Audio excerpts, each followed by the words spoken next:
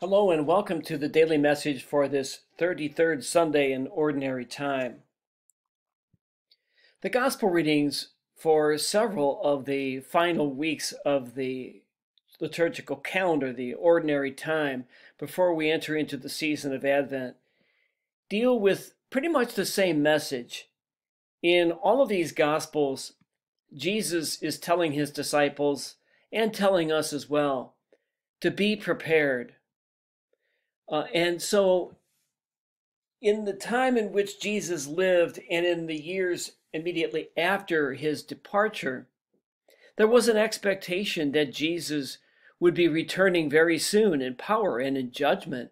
And so it was important for his followers to be prepared, to be ready to meet the Lord.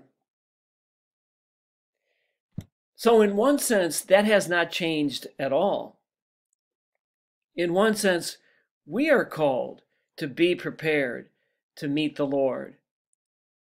Not so much on the clouds of heaven and in judgment, but we are called upon to be ready to meet the Lord in those people whom he sends into our lives.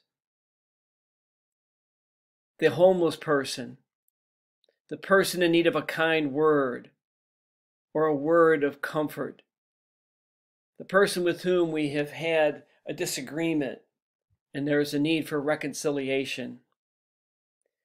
These gospel readings at the end of the liturgical year remind us that we need to be prepared for the imminent return of the Lord, but the imminent return of the Lord in our everyday lives. We need to be ready to respond the way Jesus would want us to respond in those everyday, seemingly small, but important meetings with Christ in our brothers and sisters, those with whom we live, those with whom we work, those with whom we share a parish and a neighborhood and a country and a world.